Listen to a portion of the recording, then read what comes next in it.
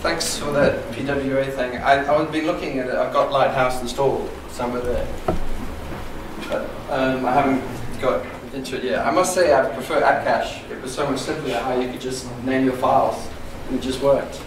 Now everything's so much more complicated with this JavaScript stuff. You heard of it?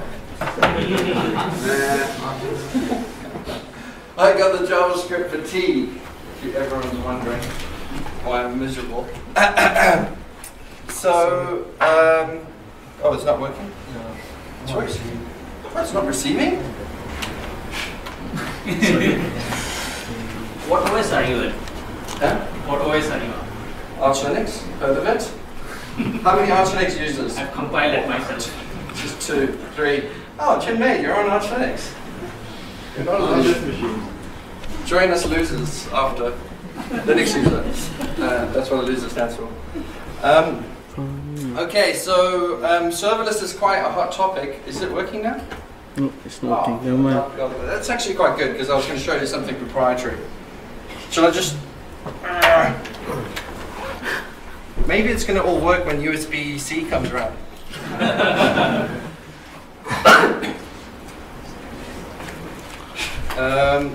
Yeah, serverless is something like my colleague was saying, oh, we're going to do a serverless app.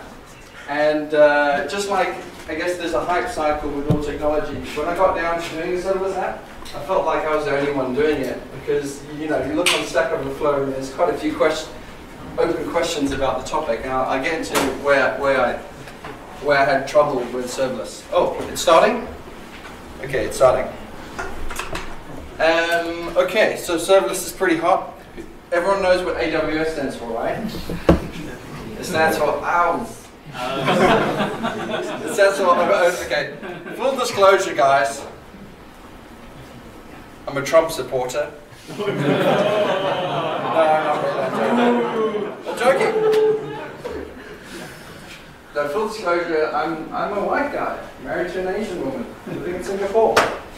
Draw your own conclusions. No, I am an Amazon hero, which means Amazon sort of selected me for running the Amazon user group. So yeah, I'm invested in, I guess, Amazon stuff. But if you can do the same sort of stuff in other platforms, let me know, because I am just genuinely interested. But yeah, I think AWS stuff is the best right now. So you know, full disclosure, take what I have to say with a grain of salt. My presentation's online. I also have a YouTube channel I'm quite keen about, so subscribe to my YouTube channel. And this is the company I work for. It's called Spool. We do Bollywood. So we're like the Netflix for Bollywood films. So yeah, we use a lot of AWS stuff and that sort of stuff. So this is why I cracked out Keynote on my wife's computer. This was too difficult to draw on the web, I thought. So I just did it with the Keynote and it was easier. So this is where we are, I think, right now. Like, you know, how many of you guys are like on a LAMP stack with a bit of jQuery? You know what I mean? A little bit of jQuery here. How many people are here? You can put your hands up. Just 3? You're definitely there. I'm surprised you didn't use JavaScript. And now I would say we're pretty, I mean, the hype cycle is pretty much here on the microservices. So at my workplace, this is like some sort of Rails API, and this is React.JS. Am I right, guys? Are we here? Are you with me? Are you awake? Christ's sake! Yeah, I think we're pretty much here. I think it's called microservices. Who knows what? Yeah, sorry, I didn't even find what LAMP means. LAMP is like when you run like a Red Hat server with Linux, Apache, you know, probably Nginx, probably MariaDB, and probably maybe PHP. But I mean, this is also typically Rails. So microservices, yeah. At my workplace, they run Rails and some React.js, or some statically generated pages. That's something I've done recently. Statically generated pages. Oh yes. I am so happy to see the load graph went down today in a big way once I rolled that out. But now everyone is talking about serverless. So this is that JavaScript bullshit everyone's talking about. Full stack! It's like, oh god, I'm scared, everybody.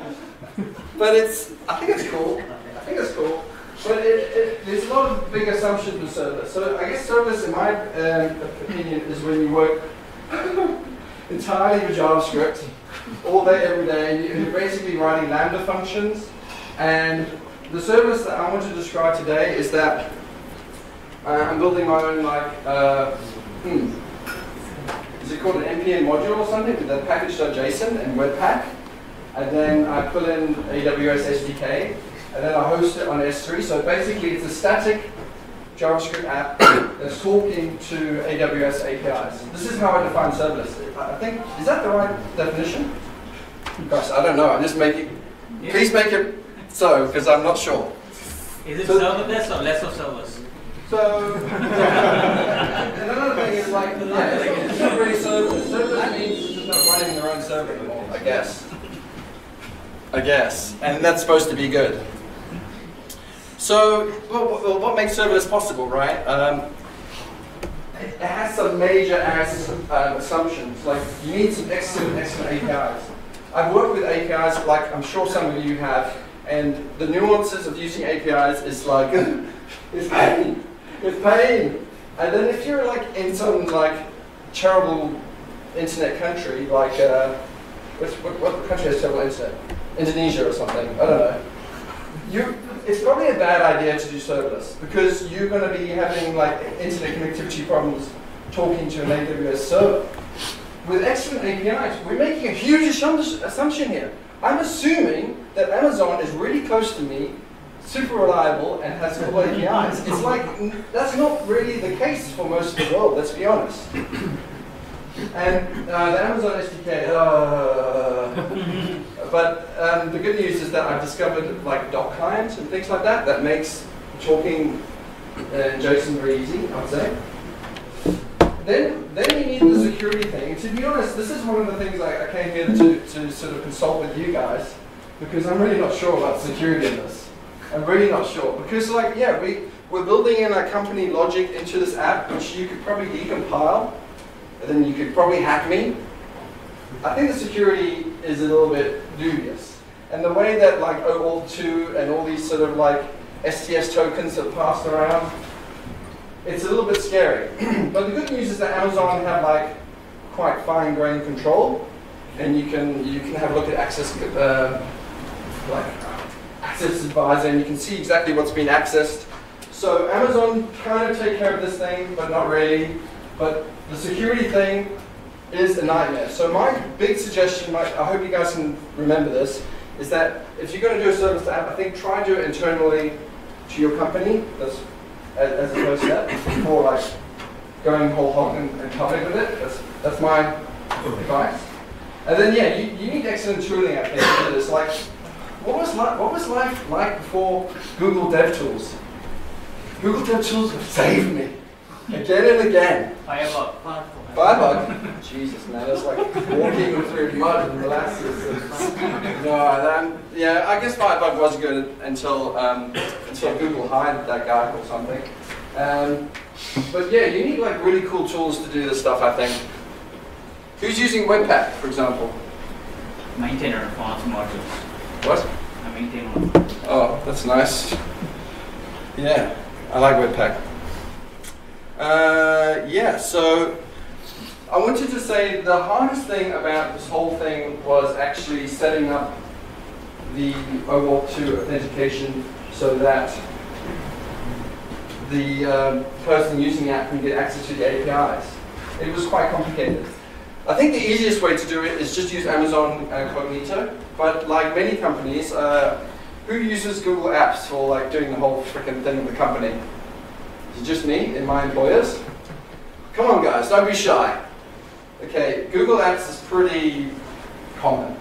And that means that like you have to like go through, I think Google's the worst actually. Google, you have to like go down this like weird place. I don't know what to call it. Oh no, I missed it. Oh, you have to go through this Google APIs and you have to find this thing, you have to set it up, and then you have to get a client ID, and then you map that client ID back to Amazon.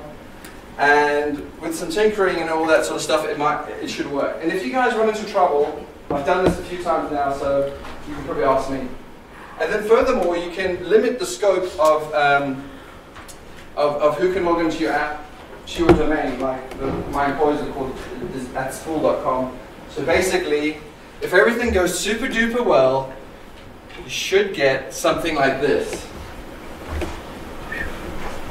You can't really see that. It says basically it's limited to at school.com. Oh gosh, that's like a month of work to get to that far, almost. So once you got this horrible authentication puzzle out of the way, then you can log in and gain access to Amazon APIs. You're away. You can build a serverless application. Do I need to tell you how to do that? Google Cloud. No. It's anyway. I have a demo for you guys. Well, do I have a demo? Yeah. I wrote. If you can remember this URL, you can have a look at it. It's basically. Oh, where is it? I killed it. Oh no, here it is. Basically, it's a very simple Vue app. Who's using Vue.js? I'm hitting all the things: serverless, Vue, JavaScript, PWA. No, I'm not using PWA. But this is a very simple app, MIT license, whatever, and you can basically, all it is demonstrating me looking at a DynamoDB table. That's amazing.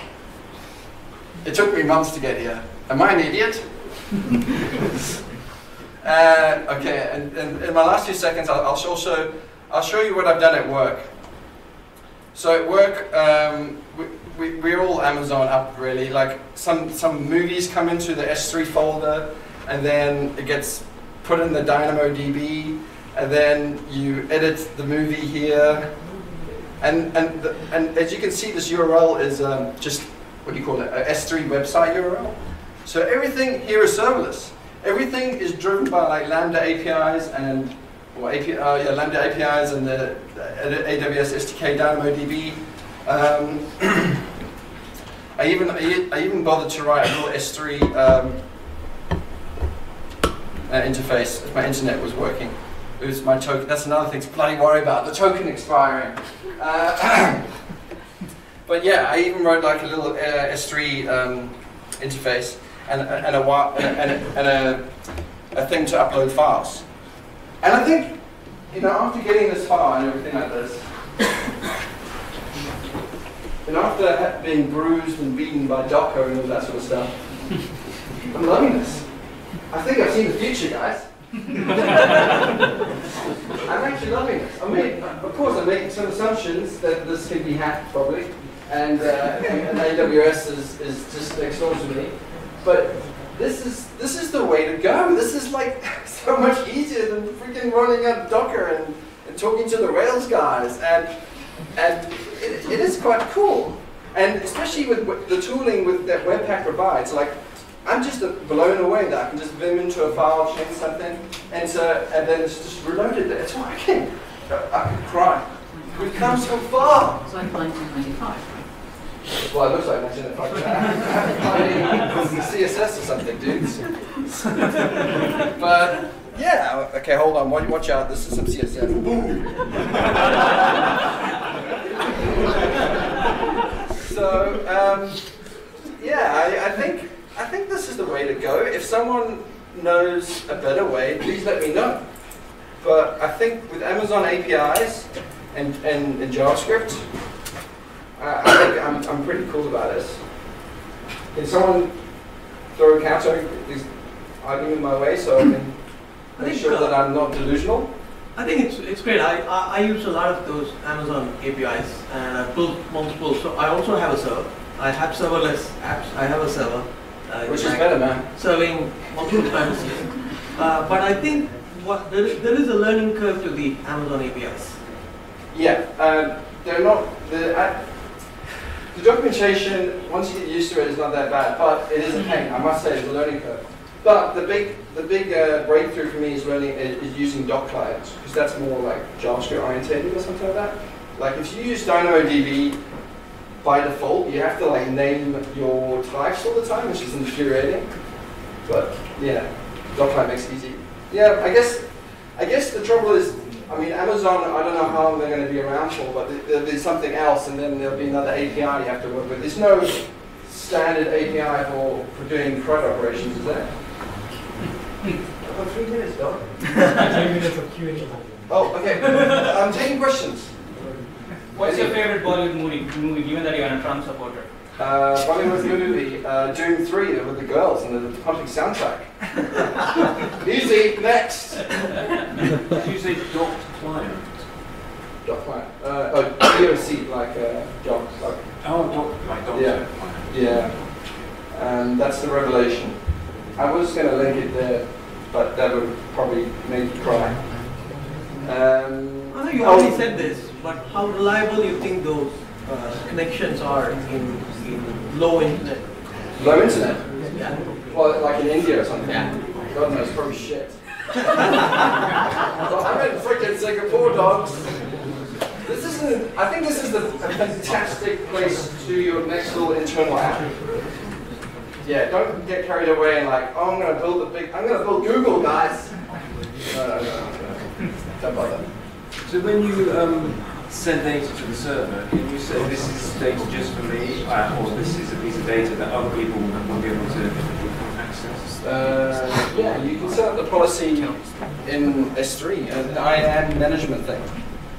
I was going to try to show you a policy, but for some reason, yeah. I mean, you have really good control here. You have awesome control. Is that deciding on the server then?